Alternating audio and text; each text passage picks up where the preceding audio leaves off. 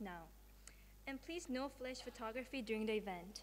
Please do not applaud until the debate is completely finished. It will take about 1 hour. Today, our debaters will argue the following proposition. This House, as a democratic government, prefers that policies are set via referendum. Thank you.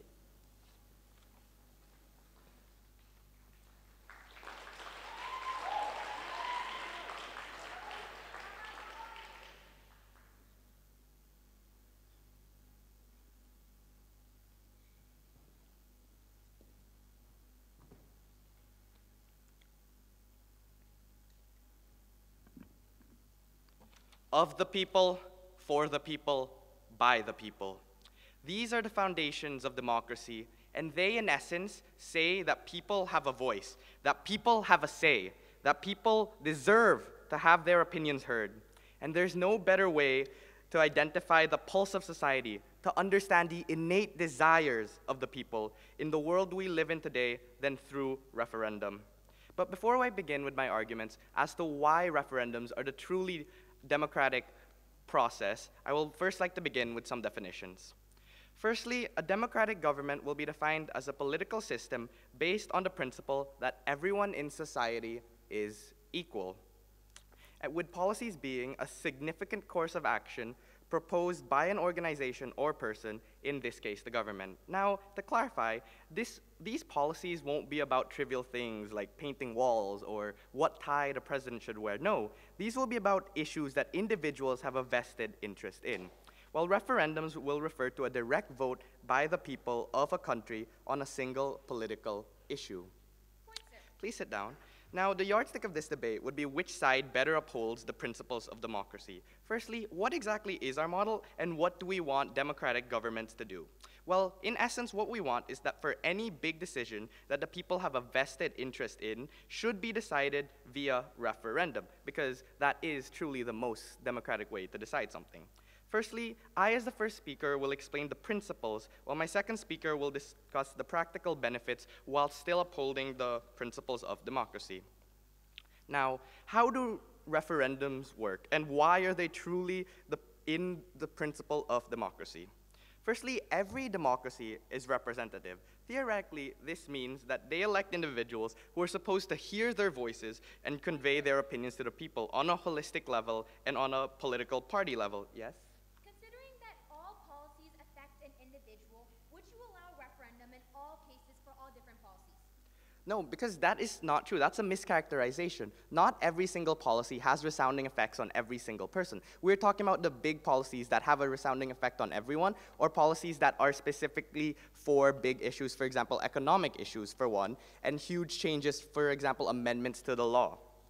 Now, the problem in status quo is that politics does not work this way. Democracies do not work this way because politics is multi-issue, and how it stands today is that you vote for a single politician, your supposed representative.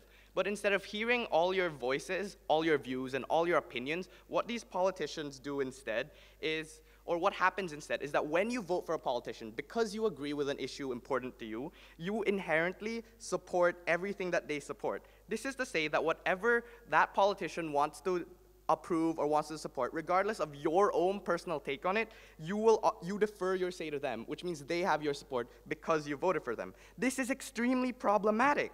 It causes a homogenization in the opinions of every single voter into basically a choice between two specific candidates. Please sit down. This is extremely dangerous because of how society works with people voting based on only one or two issues that apply to them. Take, for example, a farmer. He'll vote on a politician most predominantly because of his policies relating to agriculture, relating to farming, relating to the things that affect his life. While a businessman, on the other hand, would vote on policies that pertain to business or the aspects that affect his life, while they won't put as much importance in all the other policies that politician supports. This results, these individuals, however, have a very, very high chance of not supporting every single policy that politician supports or believes in, because it is impossible to find a politician that completely aligns with every single opinion, with every single policy you believe in. And this is why people's voices are being drowned out. They become a homogeneous fray and just blindly defer their decision to the politician, as opposed to the spirit of democracy, where every person deserves their opinions to be heard, deserves to have their say, and deserves to influence the outcomes of their government, of their lives. Please sit down. In such scenarios, voices are expressed in single issues, with that one person acting on behalf of you. You defer all choice to them. So this takes away your voice. It takes away your power, and it takes away the power of the people. Through referendums, however, we are giving power back to you. We're giving power back to the people, and we are truly upholding the democratic principles through side proposition. Supposedly, in the definition of a democratic government, it's based on the principle that everyone on society is equal. But let's take a step back and look at reality. How can everyone be equal if these politicians have so much greater say than the average person? Because the people defer their voices to these politicians, they are inevitably drowned out, and these politicians hold far more power than is right. Plain and simple, this is atrocious. This is a wrong. This is against the very spirit of democracy, because people are not equal in this regard, that the politicians have the power to basically make the decisions for everyone, regardless of the people's voice, regardless of what they're feeling, regardless of what they say. This is why we stand for referendums, because it will bring the power back to the people and allow them to voice their opinions, have decisions made in regards to what they want on every single issue, as opposed to blindly supporting and blindly delegating your voice because of you approve of how they handle one single thing. Now, why is this attained through a referendum? Well, plain and simple, it's attained through a referendum because every individual is equal. Please sit down. Every individual has a voice, a vote. Every individual has a say. This means that every single person, can influence the outcome of a policy, of a decision, of something that affects their lives. And this truly fulfills the idea of a representative democracy a lot better than status quo. Please sit down. Now, we'd like to also clarify that a referendum is basically like a poll. It's an attempt to capture the pulse of the people, to understand the people. It doesn't necessarily translate to political action. What it means instead is it acts like a poll for politicians so that they can understand the people's wants. They can understand the innate desires of the people and what they want to do with their say. And as a result, it translates to them being able to act in accordance with the views of the people, as opposed to having their voices drowned out. Because on every important issue, the people will have their say and the politicians will know their say, and they will act in accordance, lest they might not be voted in next time. So we can see that even the politicians would follow this because they have a vested interest to do so, which translates to political action in the future, which is done for the benefit of the people, upholding their voice, representing them, thus upholding the principle of democracy. In a referendum, the opinions of the people are not homogenized. So they, in a sense, have a say on every single issue, idea, every single decision. This is a lot better than in status quo, and it's why we believe in referendums. This also leads to the people being empowered because they are not drowned out, because they have a tangible say, and their voice and their opinion matters in deciding their fates, the fates of their country, the policies that are being decided. This is what's truly democratic. For a government to exist and conduct to conduct democracy in an organized and structured manner. In no way should they take away an individual's voice, an individual's say. In a representative democracy, which sadly isn't happening in status quo, referendums are required. They're needed to give the voice back to the people. They're needed to change this to what it's supposed to be, to give the power back to the people whom it should have always been with. This is why I am very proud to propose.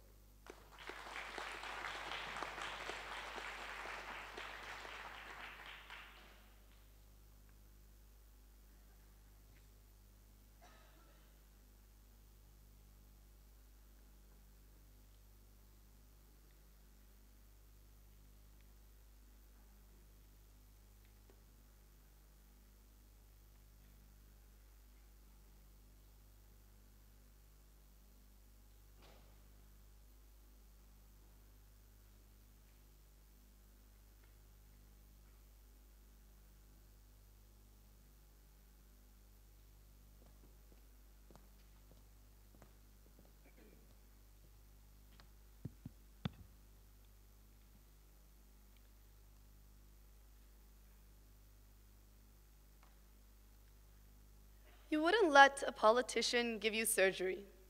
So why let a surgeon make complex policy decisions for your entire country?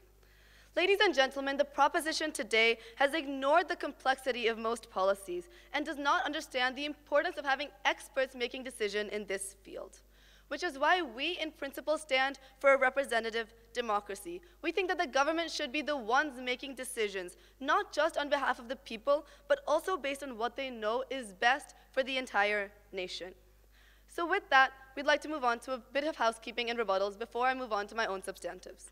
We agree with the definitions provided by the proposition, but would like to expand upon the definition of a democratic government. We don't think this is just a government that upholds the principle of equality, but also a government that gains its legitimacy through elections, fair elections with competition, where everyone has a fair chance of gaining a position in this government. We think any other government would not be considered democratic on our side of the House. Secondly, on the yardstick. They had said that the yardstick of today's debate would be whoever better upholds, no thank you, the principles of democracy. We would like to expand upon what these principles actually are. So we think that on our side, the principles of democracy that we would like to uphold are first of all the protection of people, and second of all, making better decisions for the nation as a whole. So we think that the yardstick of today's House is whichever side can accomplish these two things. But now, on a second point, no thank you, on the burden of today's debate. We think that the proposition's burden of today's debate is to accept that in most, if not all cases, policies should be set via referendum, and the opposition's burden would be to say if most, if not all, they should not be. But why is this the case? Now, the proposition today tried to come up and tell you that they would only leave things to referendum if there were big issues that were important to every single person in society. Now, this is extremely problematic because they then went on to tell you how they want to hear the voices of every single person in the nation. So why is this not upheld on their side? We see that if they are only looking at the issues that affect every single person, they're ignoring the voices of the women. They're ignoring the voices of the minorities. They're ignoring all of the policies that affect a subgroup of people instead of the entire nation. So in all of these policies, they suddenly think that, oh, no, if it affects a subgroup of people, this subgroup of people does not need the right to have a voice in all of these policies the way the entire nation does. So we don't really understand this contradiction in their case and push them to accept their burden on the whole. No, thank you, please sit down.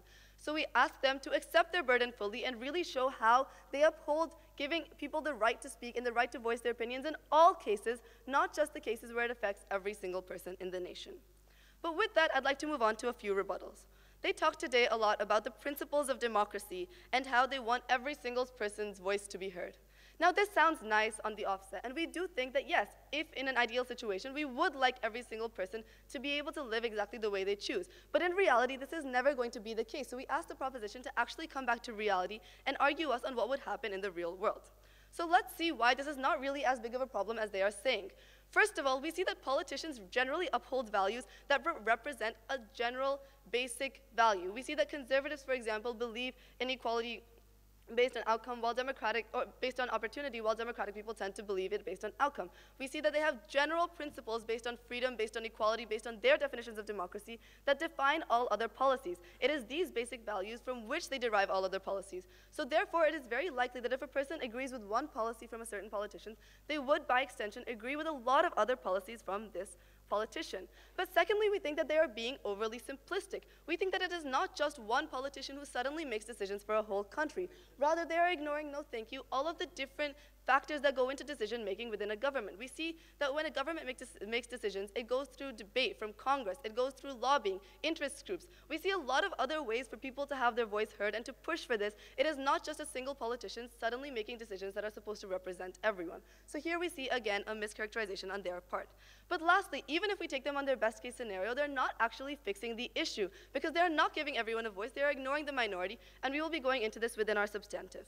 But lastly, they said something at the end which we found extremely problematic. They said that these things will not necessarily translate to actions. They're just like a poll. So here we see that they themselves agree, they inherently agree that they don't want to leave the decision in the hands of the people. They're trying to put the safety measure to put the final decision in the hands of the politicians because they, like us, agree that the politicians need to be the experts. But we think this is extremely problematic because if they agree with us that the politicians need to be the ones making the final decisions, then why not just give them the decision in the first place? But before I continue, yes, sir. Then do you support a state that's run by technocrats?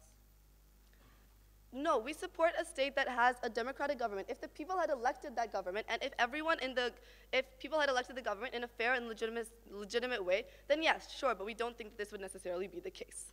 Now, with that, we move on to our case for today. Our first substantive is on why politicians are the best agent. Our second is on the tyranny of the majority. And the third, which my second speaker will be taking, will be on the opportunity course in terms of time and resources. So on our first substantive on why politicians are the best agent, the thesis of this point is that the government has the principal and practical duty to make the decisions for the people. Now, on a principal level, the role of the government is to be making the decisions for the good of the whole nation. This is something that is established by the social contract, as they have an overarching view and can see what is best for the whole nation. But on a practical level, we can see that the government is best equipped to make decisions for three main reasons. First of all, politicians are experts. Most of these politicians are college educated. They have studied politics and economics or whatever field that they specify in for many years. So therefore, they have a much better understanding of the potential long and short-term implications of whatever policy they are carrying through. They are experienced, they understand the way the nation works, and they can look beyond their own personal vested interests.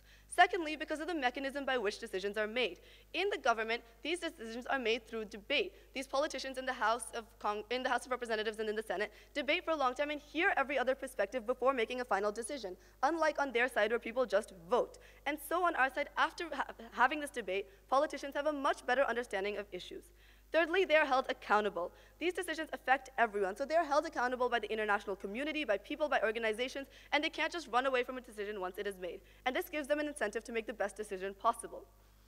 So on their side, why are people not capable of making the same decisions? First of all, they're not as well informed. Since there are so many decisions on their side, so many referendums that might affect the entire country, practically it will not be possible for people to fully understand the issues. They're already running their own 9-to-5 jobs. They're not going to have a full, thorough understanding of these issues. So either they'll be apathetic and not go out and vote at all, which means that they won't actually get the representation and the voices that they want to hear. Or secondly, they'll have everyone's votes, but people will be misinformed when they're voting, which is even worse because they'll have bad decisions on their side. Furthermore, on a second point, they're not thought through. They vote on impulse. And on a third point, they are not held accountable. After the vote, they can forget about it and they can pretend it never happened. Our second point is on the tyranny of the majority. And the thesis of this point is that leaving policies up to referenda negatively affects the minorities of a nation. So the prop might come up and say, as they have, the views of the people. But who are the people in reality? On their side, even if 51% of the population believes something, that thing happens, even if it's not necessarily the best. So who is hurt in this process? The racial minorities, the gender minorities, the ethnic minorities are hurt because their votes are the ones that are drowned out. Their votes are the ones that are overshadowed by the minorities. And essentially, it's equal to them having no vote because their say is never heard. So a government is better because on our side, minorities can rally to the government. They can protest. They can gain media or international support. They can pressure government in other ways other than just having the majority of numbers, something that they will never be able to gain. And we see through examples throughout history that the government does care about minority groups when they're pressured through the Civil Rights Act and even more recently, all the LGBTQ rights and gay marriage movements that have been passing. So we see that on our side, we protect people. On our side, we make better decisions, which is why we are proud to propose. Thank you.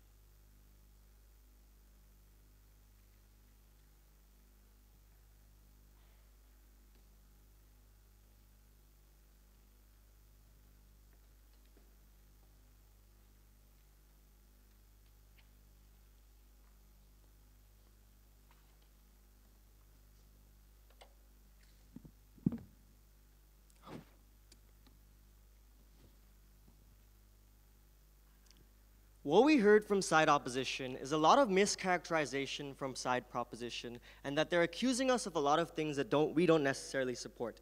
They say that we're ignoring minorities, but no, we're not ignoring minorities. In our definition, we said that referendums will be given to all issues that have a vested interest for general society. The only exception we said was for trivial issues. They pushed this burden of absolutism where they said that proposition has to defend this referendum action being taking place in every single issue that happens in society. We don't think that is a fair burden to push for proposition, and rather the burden that we will defend that is more appropriate to this debate is the idea that referendums and political issues issues that have a vested interest for the whole society as a whole is what we will have referendums. It is not necessarily that we'll ignore referendums and not have referendums for issues affecting minorities, because even if it is a referendum for gay marriage or against it, this still has a reverberating effect for the rest of society, and thus we will have a referendum for it, and thus that is something that opposition has to recognize. So another rebuttal that I'll give to you is they said that saying doesn't have to transfer to political action and how this is a concession that people don't necessarily know. No, we didn't say this. We said that this is truly what is representative democracy. When a referendum happens, it doesn't necessarily guarantee political action because the representatives are simply looking at what the people want and deciding, then acting on what the people desire and what their innate wants are. But we're saying that in most scenarios, they do innately follow with what the people want, but we're not saying it's an absolute guarantee, and we don't see why it's a concession or any problem from side proposition on there. Then they say politicians have to be educated, but we don't really see why this is necessarily true. You don't need to be educated to have an opinion. We said in our definition that democracy is treating everyone like equals. And it's not equality, and it's completely unfair, and it's rude from side opposition to say that someone who is more educated has a more valuable opinion and has a more right to say something and do something for your country and your government just because they were able to afford to go to a Harvard education and afford to study politics. We think that if we're truly democratic and everyone is truly equal, a farmer has the same right as a surgeon and has the same right as a politician to influence the actions of a government. In our POI, we asked, do they support technocracies, and said, no, we don't support technocracies. And thus they're conceding that they don't want absolute experts in power. They don't want absolute economists making the decisions, and they don't want absolute farmers making decisions about farming, and etc. They don't want people who are absolute experts in fields to make the final calls. This is a concession from their side because they're saying you don't need absolute knowledge in a decision to make a call. Because politicians are not absolute experts about everything. Politicians don't know what it takes to farm grass. Politicians don't know what is best for gay people. They're not technocrats. And thus, if they're opposing technocrats, they're conceding that you don't have to be experts to make a call and have an opinion, which is in line with what we're saying on side proposition. Even a farmer has a right to act and a right to express his opinion, because that is what democracy is about. It is not what is best for the people, but is what people want to express themselves and what people can get their voices across, regardless if it is good or bad for the rest of society. If a farmer believes a decision is good for him, then it is perfectly legitimate for him to express that through a referendum. Then they said this other addition to this debate and this idea of democracy is a protection of people. First of all, that doesn't really make sense because protection of people is simply a burden of governments in general, not simply a democracy. And we still think the democracy ideal that we have to defend on both sides is a representation of people. Lastly, they said politicians generally have principles that define other policies, and thus it's very likely for someone who supports a politician to support all the policies. Ladies and gentlemen, that is a huge assumption coming from side opposition. It is very fallacious for them to argue that just because I support Donald Trump means that I support every single policy of Donald Trump. Just because I support Francois Hollande means I support every single policy of Francois Hollande. That is completely unfair from side opposition, and they don't have any logical link why you supporting one idea translates to you supporting every idea. We give analysis why this is not true from my first speaker, which don't really engage with. The fact that a farmer votes on a politician based on what is best for his farming interests. He doesn't have to agree with everything else in terms of economics, in terms of health, and in terms of all the other bills and all the other possibilities.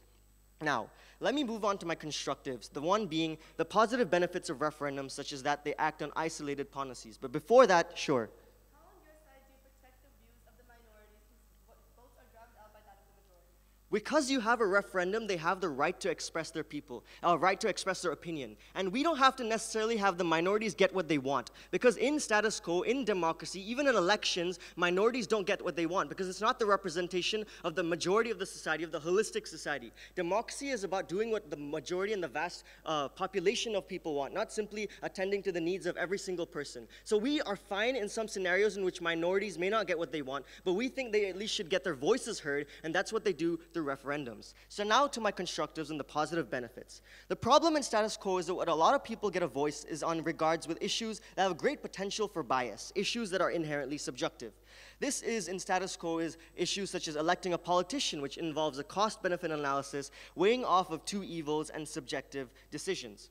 Referendums are different in the fact that they discuss absolute decisions. It's either staying in the EU or leaving in the EU. There's no lesser of two alternatives because there's no middle ground absolutely. This is very good because it provides certainty for individuals regarding their lives. If you vote for a politician, you don't know if one policy is better for you and one policy will be more harmful for you. But when you vote in a referendum, you can tangibly decide whether that policy is good for you and you vote for it, or if that policy is harmful for you and you don't vote for it. And this is extremely helpful for individuals when they want to know thank you, make economic decisions, when they want to make investments, when they want to plan out their farming schedules. At least they have a level of certainty that they don't get on normal status quo democracies in supposedly representative democracies, because people and the politicians are doing their own will, not representative. The people are not really taking care of the issues what the people want. The next level of analysis and the benefit, no thank you, is how this pushes for a more educated populace. In status quo, in representative democracies, people have an idea that they have no say because authorities are making the decisions, the big people in the government and the Congress are making the calls, and the little people on the ground don't really have much of a say. When they get a referendum, they're going to feel empowered, and they're going to take this into their own hands and be incentivized to research, incentivized to learn about the more issues, and leads to a more a society that is aware of the surroundings. We'll give you an example for this. For example, when South America voted for the idea of FARC, the Free Trade Agreement, following this referendum being posed, there was great discourse developing, great increase in knowledge of this people, and this was extremely beneficial as people became more knowledgeable, no thank you, about the economic ideas and economic benefits. And this is good, and this is a value that we want on society. We want everyone to be equal in knowledge as well, and thus we want everyone to be incentivized to get that education because they feel like they have a say. This is principally beneficial to the definition my partner showed you of how it is more equal, and thus it creates more discourse. Lastly, the last benefit is the idea that it provides a check and balance for politicians in power. Why is this necessary? Politicians worldwide are not very compassionate and all righteous people. Let's be real. They sometimes act in their own self-interest, and they sometimes are corrupt. Perfect example of this is Donald Trump, who's constantly pushing for policies that favor his own companies as opposed to policies that necessarily favor America. Now, if we don't have referendums, Donald Trump's policies have a chance of passing. And this is problematic because it's self-interest to just simply Donald Trump. But with a referendum, the people can act as a counterbalance, countervailing force, and check and balance to make sure that what is best for the people happens as opposed to what is best for Donald Trump. As a whole, because we want to fight for the people, because we want to get their voices heard, and because we care about the citizens on the ground, not simply people who are educated and employed in the highest position of authority, we are proud to propose. Thank you.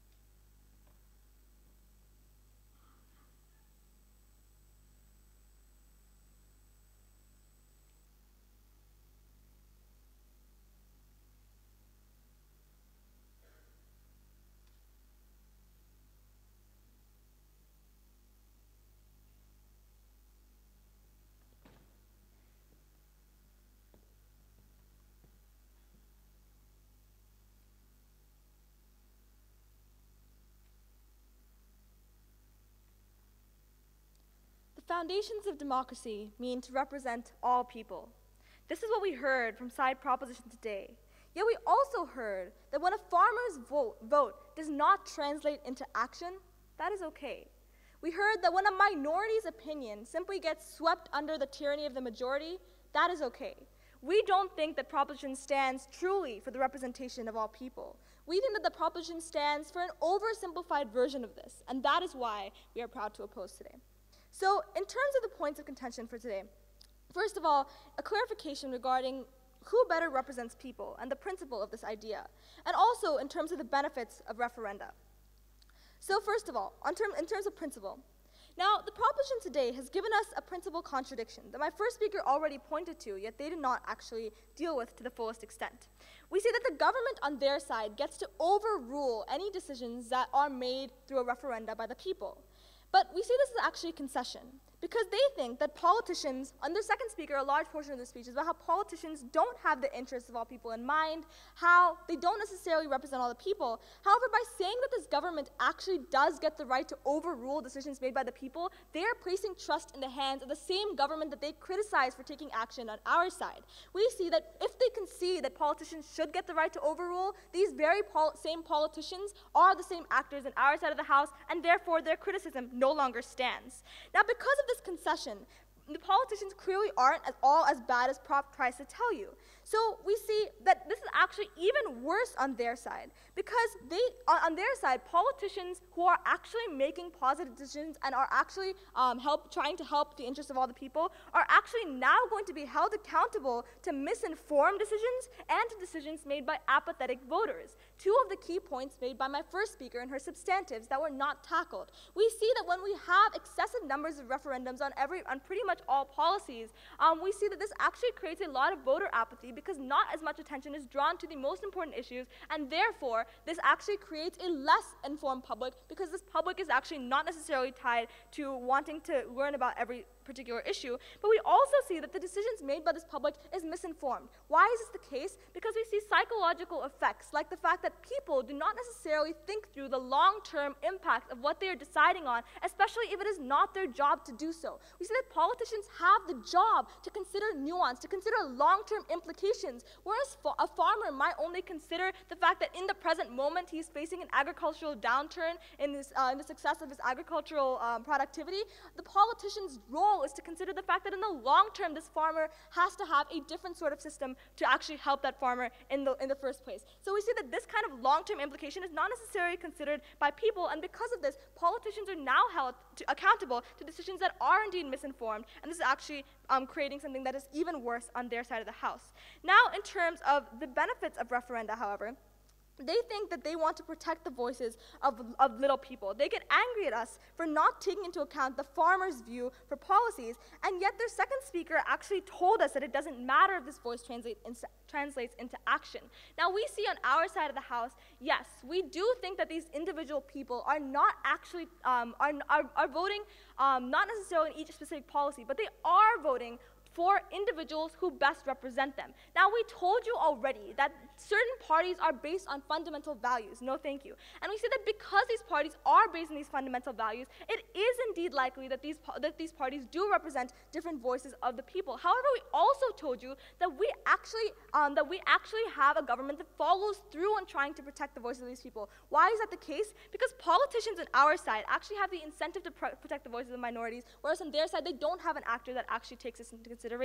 Because politicians have things like term limits, where they actually want to leave, no thank you, a legacy that actually is where they're held accountable to all the people in 4-year, 2-year terms, where they are trying to please people in order to get reelected. We see that this actually provides an incentive for politicians to actually be held accountable to all of these different types of people, whereas on their side, they have no incentive for the tyranny of the majority to consider suddenly some minority viewpoint. And we see that on their side, if they do want to stand for the true principle that they are supposed to, the burden of actually having to take into account the entire public's opinion, then they would indeed stand for a referendum in which all people simply vote, and this automatically gets put into practice. No, thank you. However, because they see that they themselves want the government to put a check on this is a principal contradiction, and it is actually negative practically. We also see, however, the fact that politicians in our world do actually consider the incentives of, do actually consider all of these people's views in their terms as well. Before moving on to my substantive, yes, sir. Why do you think policy referendums get voter apathy? It's not like you're having a referendum 15 times a second. It's only a couple of times a year, so it's not going to take attention away from the issues. It's not going to make people tired. Thank you for bringing that up. Actually, this leads into an important question for today's House. When will referenda actually be in place? Now we see that in the side proposition, they've given us an extremely vague definition of when referenda are actually going to be put in place. We asked them, are they going to do this, for every single policy? And they say, no, we're only going to do it when people's vested interests are involved. Well, what does this motion actually say? This motion says we're having referendums in place because we prefer them in a majority of cases, which means the proposition's burden is actually to show that referenda should be preferred in a majority of cases. And if they are preferred in this majority of cases, they do have the burden to show why even in somewhat trivial issues, not only in the large-scale issues of things like Brexit, they do actually have the burden to show that even in these small cases, they would rather have referenda. Now, with this in mind, we see that we see that because of this, voter apathy is likely to be increased because of the frequency of these referenda that is likely to happen simply by definition of the motion. Now, with this in mind, I would like to go into our third substantive for today's House on opportunity cost. So the thesis of this is that having referendums to set policies has burdensome opportunity costs that outweigh the benefits that proposition provides. The problem on proposition's side is that they have a referenda for the scope of policies, and the fact is that they have a greater frequency of referenda, at least more so than in the status quo. So we see that because of this, as my first speaker has already shown you, this is likely to cause things like voter apathy or misinformed decisions, but apart from that, it also has certain direct costs like time, money to organize polls and all of these different things. But perhaps the most important opportunity cost we see here is political inefficiency. And why is this the case? Because we are acting and operating in democratic nations in which politicians have to actually campaign in order to actually get certain different policies pushed for. We see that these politicians are acting on things like 2-year and 4-year terms. And generally, what politicians would spend this time doing is creating different policies, enacting change, interacting, negotiating trade deals, doing all of these other valuable things for the benefit and progress of their country. However, with all of these frequent referenda, we see that this time is instead spent on trying to explain to their populace what to vote for while not actually enacting this change. We see the impacts of this is that on proposition, they have the goals of decreasing bureaucracy and increasing political efficiency, but they actually decrease political efficiency because the government now has to wait on a referendum each and every time they have to enact a policy, and in this time, they're likely to have to campaign for their own side, and they can't really do much else. Weighed against their benefits in the short term of actually fulfilling some people's whims and fancies, in the long term, politicians are not able to make these decisions for the benefit of people, and the very politicians that they want these decisions to lie in the hands of, will not actually be able to enact the change that they want to happen. We believe that the people are not able to look necessarily into the long term as politicians would be, and because of this fact, and because of the fact that they're not only limiting people, they're also limiting politicians, we are proud to oppose.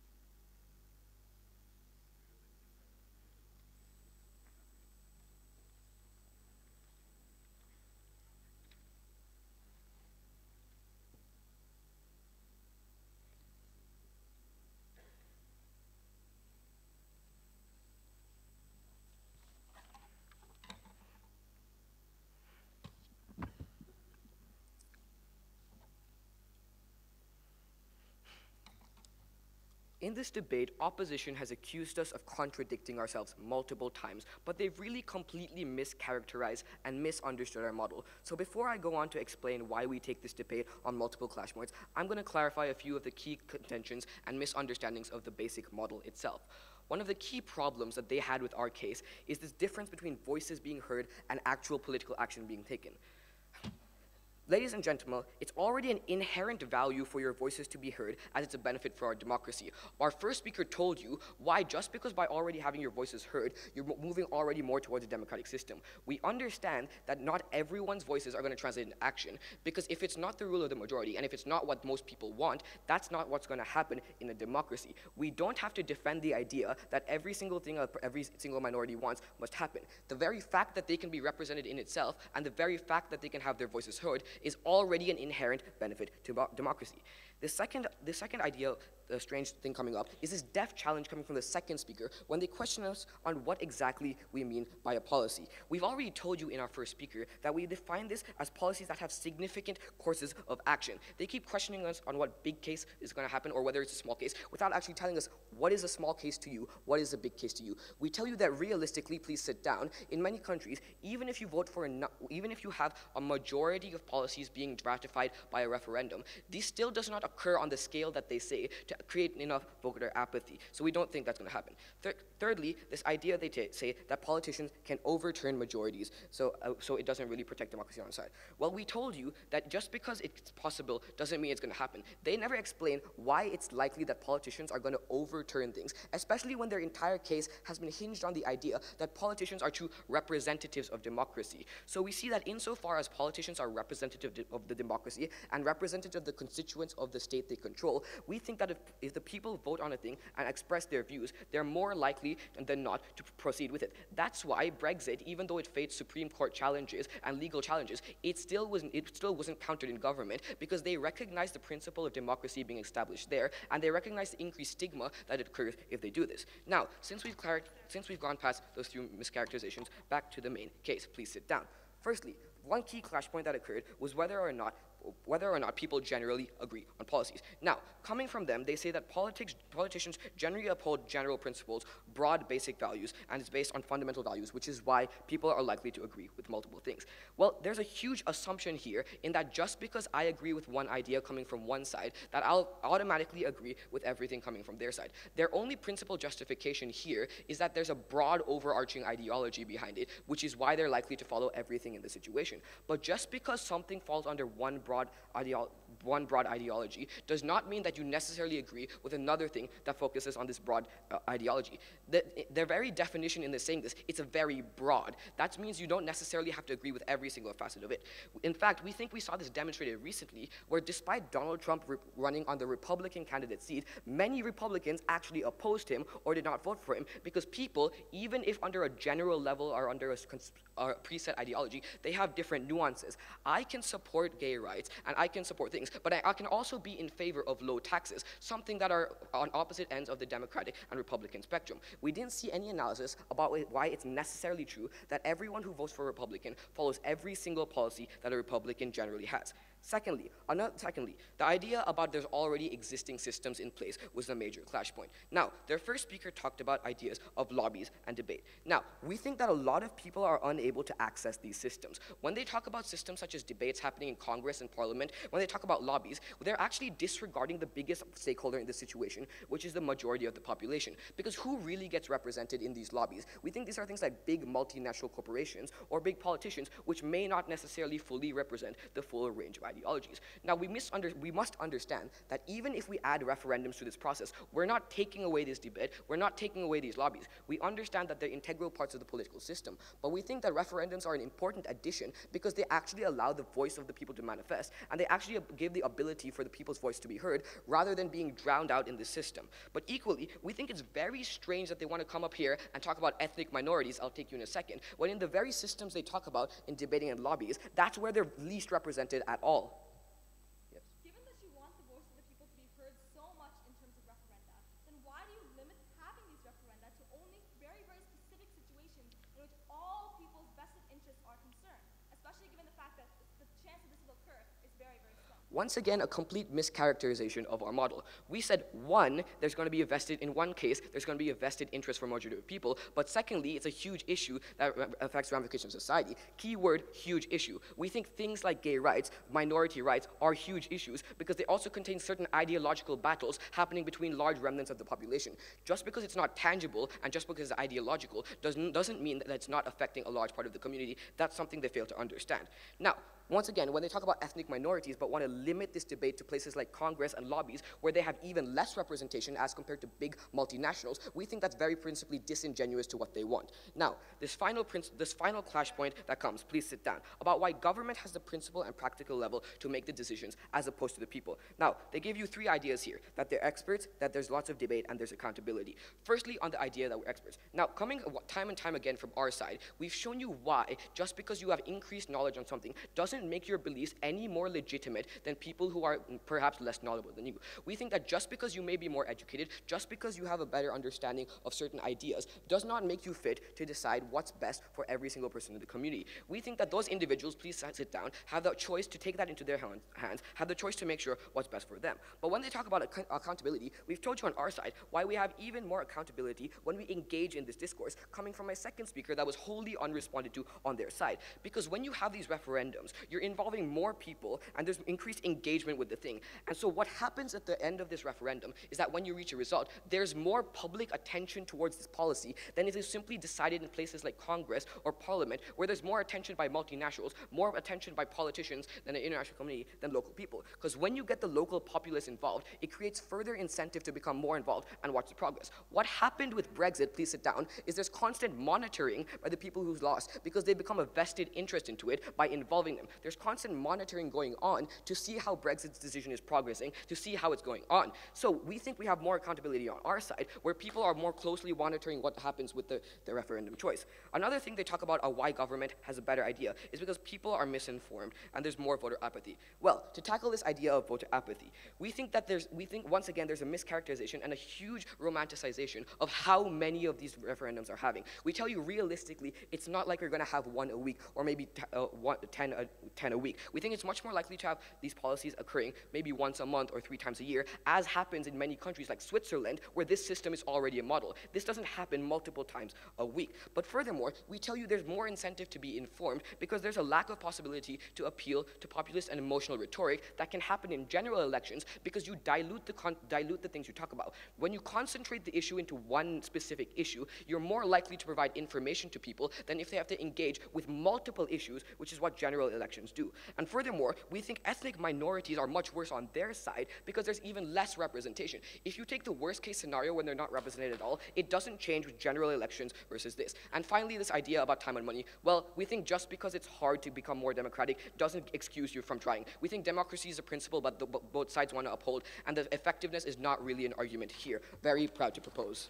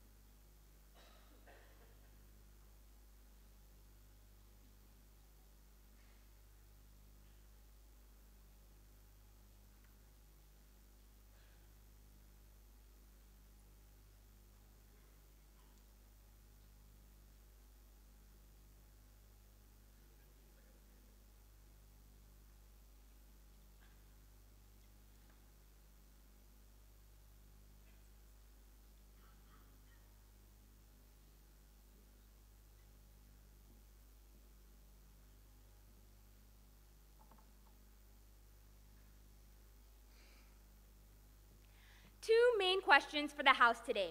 First off, who upholds the principles of democracy? This was the yardstick they gave us today, and I will show you how we win on the precedent and yardstick they set us. But second question, which government protects the people? The yardstick we set out to you today, something they didn't actually seek to prove.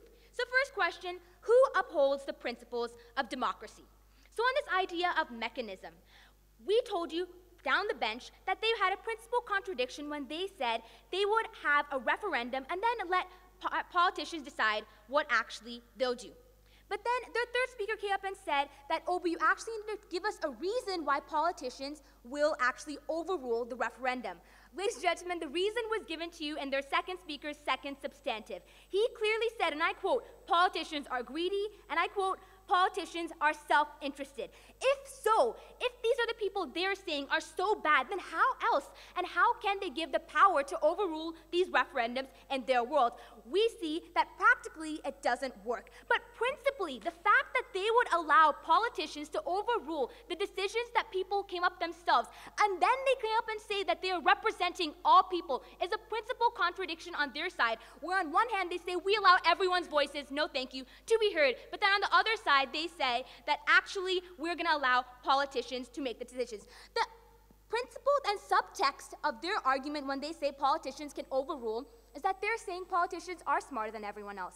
That is the subtext, and that is the reason they're actually allowing politicians to overrule these referendums. And that is a contradiction on their side, where on one side they're saying politicians are smarter than everyone else, but on the other side they're saying that politicians don't actually have the right and everyone has this equal voice. So this tension in their case is something that they have been unable to resolve down the bench, which shows that without unprincipally consistent opposition, they automatically lose. But then let's look at their first case today, and this is the first substantive on people not being heard.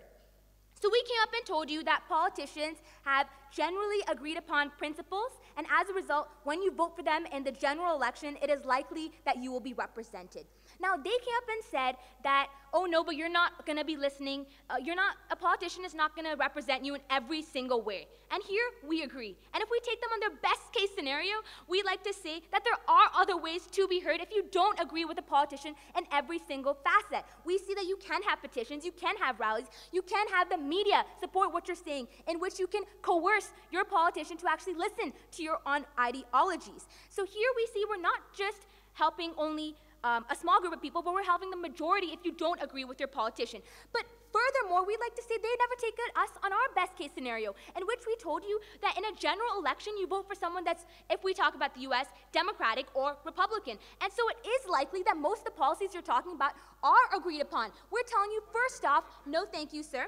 We're helping the people be represented in most general policies, but second off, even if on their best case scenario, if you're not represented by your government, then you have other alternative means, something we heard no response to in their own case. But then they came up and said that in a democracy, everyone has equal opinions, and as their second speaker said, a Harvard education doesn't actually matter. So if we take their principle to the extreme, ladies and gentlemen, everyone in this audience, you guys would be going to farmers to get your root canal done. That sounds scary. That's not something I want, a world that I want to live in. We see that experts do have their place, and if someone is an expert comparatively, an individual person on the ground versus a politician that does have this education, they're better equipped to actually deal with this.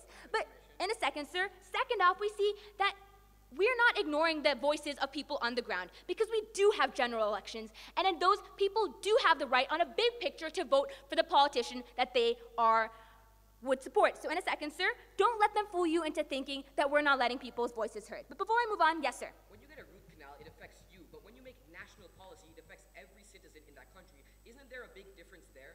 Exactly. So if this is a policy that is affecting every single one, why would you let someone that's unqualified make the decision? Thank you for proving my case. And now, moving on, we see that they tried to say that we conceded when we talked about technocrats. And when we said that, no, we would not have technocrats come into power. First off, we say that's not a concession, because we say that if a technocrat was voted into power, that's okay. But second off, if we take them on their best case scenario, we say we don't need technocrats in Congress or in the government. Why so? Because the Congress does have a board of experts that they can actually go and talk to. So as a result, we don't need politicians on their side to be technocrats. So this concession that they're talking about doesn't actually stand. We're talking, no thank you, sir, simply on the ability that politicians generally should be more elected, more knowledgeable, and we look comparatively, on our side we have politicians that are more knowledgeable, but on their side they're giving this right on specific complex policies, ladies and gentlemen, just not ordinary things, on complex policies like the TPP. They're leaving this in the hands of individual people that don't necessarily have the time or the knowledge on this issue.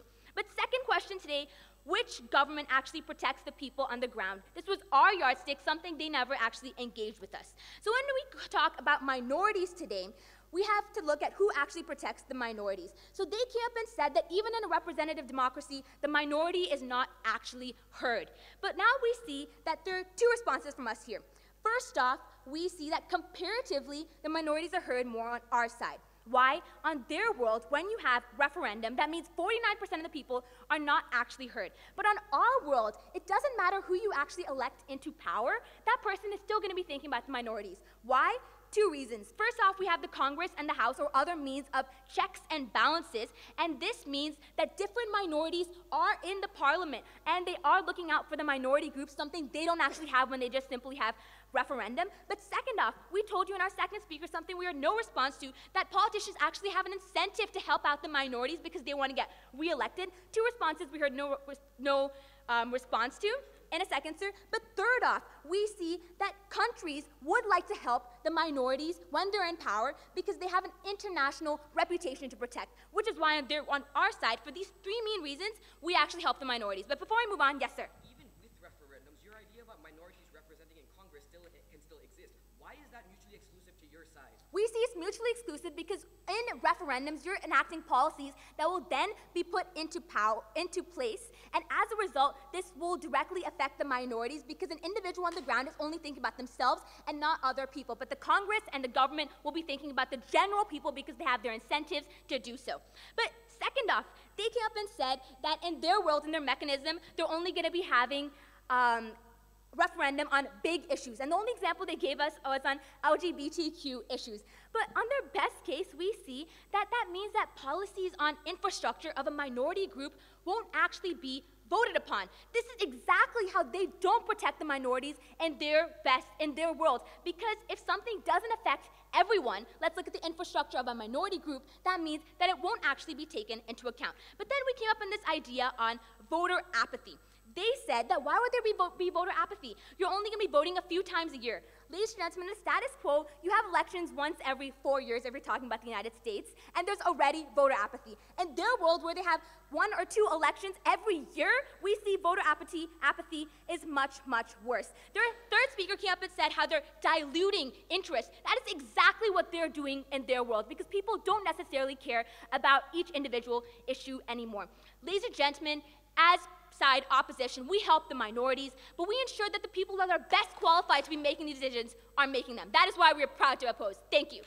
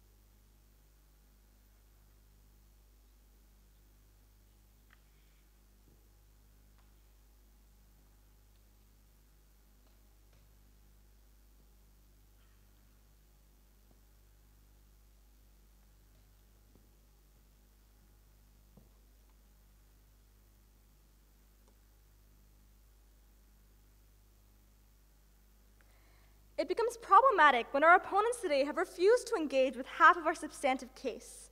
We told you that politicians are experts in their field. They simply asserted that education is not important. Well, we showed you that education and experience means you understand broader, long-term implications beyond opinions. No response from their side. We told you how politicians debate with each other instead of taking impulsive decisions that are one-sided and based on information that could be fed to them by sensationalized media sources. No response from side proposition. We told you that on their side, nobody is held accountable and nobody can be blamed for the decisions that are made. No response. We told you about how politicians are wasting time trying to simply pander to public opinion rather than making solid decisions about negotiations, trade deals, and true progress in society. We assume that because they've dropped these points that they concede with these factors. And most importantly, though, we told you about the tyranny of the majority. And all of their responses to this were simply in saying that it doesn't matter if the actions that are taken do not represent the public as a whole, as long as public opinion is simply voted on, not acted on. Essentially, the proposition today has created a facade that they care about everybody, when in reality, they tell everybody that their voices are heard, but we don't really see any real change. They want a Band-Aid cover-up, whereas we, on side opposition, actually take action. We care about minorities, and we act on it. So in terms of the two worlds for today's House, two main points of contention. First of all, on the principles of democracy, and second of all, in terms of the practical manifestation of these principles, in terms of both the proposition's world and the opposition's world today. In terms of the principles of democracy, which is something that both sides truly wanted to fulfill as a goal in today's House, we see that side proposition's world is a world that cannot truly stand for both representative democracy and referenda simultaneously because of the fact that referenda simply means allowing the people to express their opinions and act on these opinions directly without the hindrance of a government to stand in between of this. And we see that they're not actually taking into account the fact that referenda have a tyranny of majority, in which not all people's opinions can truly be voiced. They only want referenda in extremely few cases because we see that on their side they have this condition that referenda only are taking place in terms of huge issues or issues that consider everyone's vested interests, which is somewhat of a principal contradiction, especially given the fact that they believe referenda are so good. If they are so good, then why not allow people to vote directly on issues that on other policies that the government takes into consideration? And if the government is so bad, then why allow the government to take action on issues on other issues other than the ones that they simply define as extremely important on their side? We also told you, however, that this definition is extremely vague, because why would an issue that concerns a minority group actually be considered as a hugely important issue to a nation as a whole? We heard no response to this, something that is extremely important, especially if they choose to consider the fact that they want to represent all people. On opposition's world, however, we have people voting in their best fit. We have, even if this best fit is not perfect, we have checks and balances in the government that protect the views of all people, and even better, the government will, if people are super unhappy with the government, they can simply re-elect a different leader in the next term. However, policies by referenda are fixed, and policies by referenda are determined only by the majority. Now, in terms of the practical manifestation of these referenda, we see that on side proposition, politicians simply waste time because they have to be held accountable to opinions that are largely misinformed and apathetic, and we see that this is something that creates an even more ineffective system politically, something that they did not respond to. We see that there is what is called voter apathy because, at least compared to status quo, they're having a greater frequency of referenda, something that their only response to was a wishy-washy definition of when and when not they would have referenda. However, even worse, they would have a misinformed public. Ladies and gentlemen, after Brexit, one of the most Google search terms was about what Brexit actually is. We see this is the sort of world that side proposition actually chooses to live in, a world in which the people do not actually know what they are voting on. On side opposition, the government can work and make actual changes that will benefit everyone based on expert advice and based on interest group desires. Politicians focus on what is important in the long term and have people at least represented to the best of their ability, and this is why we are proud to oppose.